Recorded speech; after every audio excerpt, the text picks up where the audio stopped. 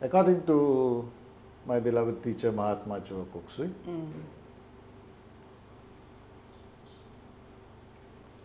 giving and receiving are both equally important. If you don't receive, how do you give? So you must be graceful in receiving.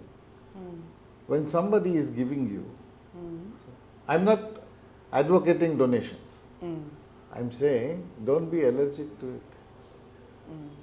Don't be vehemently opposing it. Giving and receiving are two sides of the same coin. So if you are not willing to receive, how will you give? You have to be willing to receive.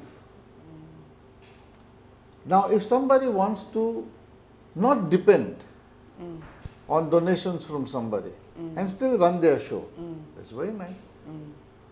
It's very good. There is no harm in doing it. You may declare that I don't work on donations. That's fine. I don't work on donations myself. My healing center doesn't work on donations at all. If somebody is giving, he is giving out of his need to give, or his compulsion to give, or whatever his necessity to give. He has chosen you to be the beneficiary of it. How can you refuse it? Take it. So Master taught us a very simple process. He says, whenever you receive, bless.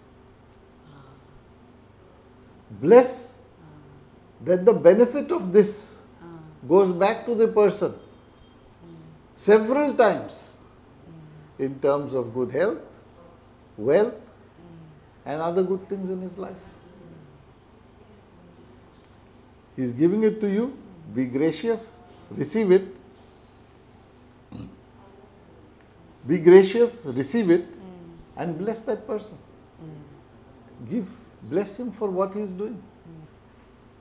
And if receiving the money is part of your activity, receive it gracefully, bless. Bless it. That's the best way to go about it.